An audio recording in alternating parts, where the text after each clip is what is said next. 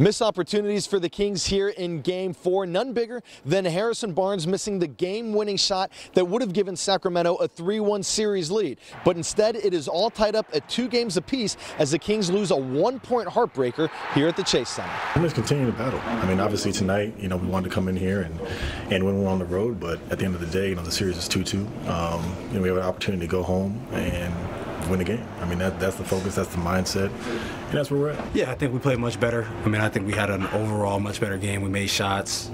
We put ourselves in position to win.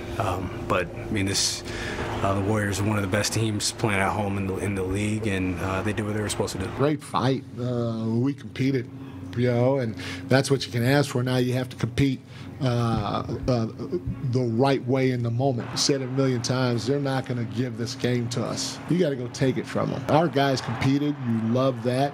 You love the fight.